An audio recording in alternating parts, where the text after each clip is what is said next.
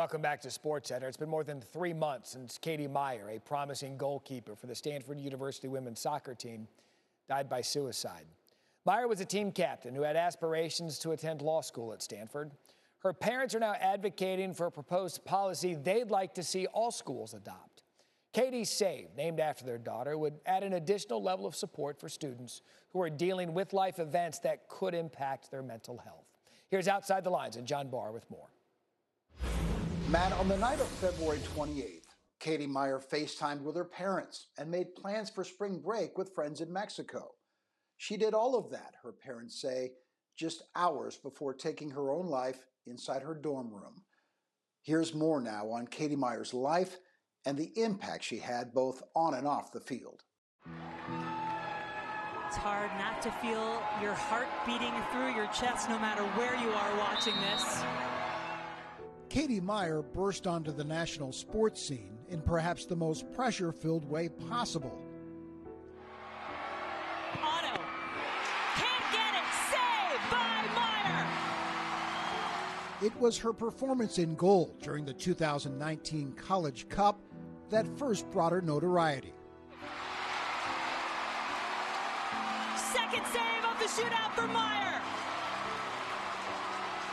Moments after Meyer's final save of the shootout, this happened. She's got it! Stanford has won their second national championship in the last 3 years, and the Cardinal are the queens of college soccer once again. Meyer went on to become the team captain for Stanford in her final 2 seasons. She'd played soccer since the age of 5. Growing up in Southern California with her 2 sisters, Samantha and Sienna, and her parents, Steve and Gina. While at Stanford, Meyer studied international relations, history, and Italian. She started a podcast and a YouTube broadcast.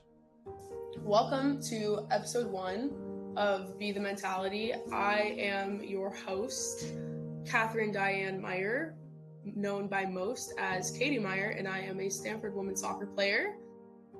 Katie also became an advocate for those dealing with mental health issues.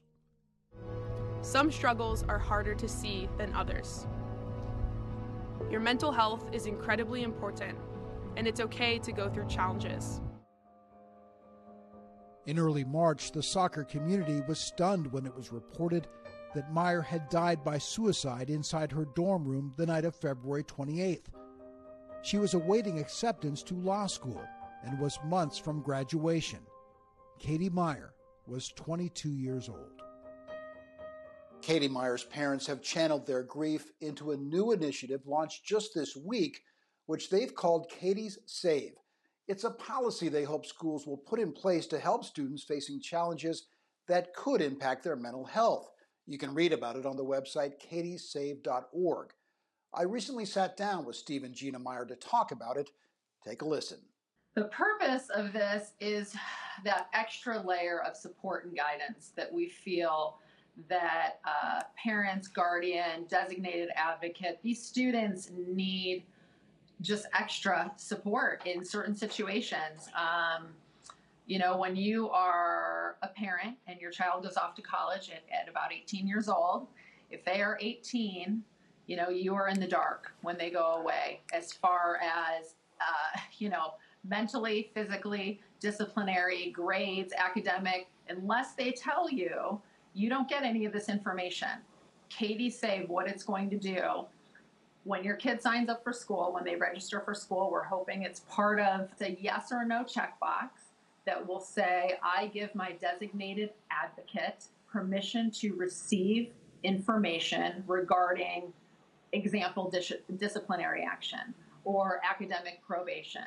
But it is a choice. It is optional. They will check yes or no. And then that designated advocate, it could be parent, guardian, an aunt, an uncle, a godparent, anyone that they trust would get an email blast explaining that student has been involved in a situation regarding an element of Katie Save. What types of responses have you gotten from the NCAA and others as you've approached them about this idea? Great positive feedback, yeah. excellent. It sounds like they are willing to collaborate with us. Let's see what happens. We hope that becomes a reality. What is your hope about schools and whether they will embrace this? If it becomes part of NCAA's best practices, it would at least be in there for the athletes. We want all students to be supported. So it's not just the athletes, but this is student-wide, their entire university. So yeah, we really need to get this out there. You know, these kids, they don't necessarily always want to, tell their parents everything. And sometimes they don't even want to tell their friends. They don't want to be a burden. Maybe they're embarrassed about something, or they feel ashamed about something. And we understand that. We were young once too. Yeah. Right? We get that. And so that's why it's designed this way, to protect them in a way that, again, from their point of view, doesn't feel like someone's watching over my every single move. It's just in those moments that they're not all alone. They're not all alone. They're not supported, carrying the burden alone. And to carry back to your initial question there, I would hope schools would want to do this. Mm-hmm. The system as it is not working the way it should. Mm-hmm. Gina, I know you and Steve have spoken openly about a disciplinary proceeding that Katie was involved in at Stanford. She'd apparently known about it for some weeks, but on the night of her suicide, she received an email relating to that disciplinary proceeding. What more has the school told you about that, and what more would you like to hear from the school relating to that? Yeah, John, the school hasn't told us anything. We are disappointed with the exchange of information with Stanford. We have come to an impasse, and we wish they were providing more information. Well, Steve and Gina, it occurs to me that you didn't have to do this. You didn't have to throw yourselves into this initiative. How has it helped you deal with your grief? I mean, I think it's just we don't want to see another family go through this. We don't want to see another student lost because of this system, because they think they're alone, because they think they don't have that extra support or guidance that they need. And, I'm just going to say it, John, when hits the fan and things get tough, you can spiral very quickly thinking, I'm a failure, it's over, my identity is gone, and it just breaks my heart. It breaks my heart if that is how Katie was feeling that night.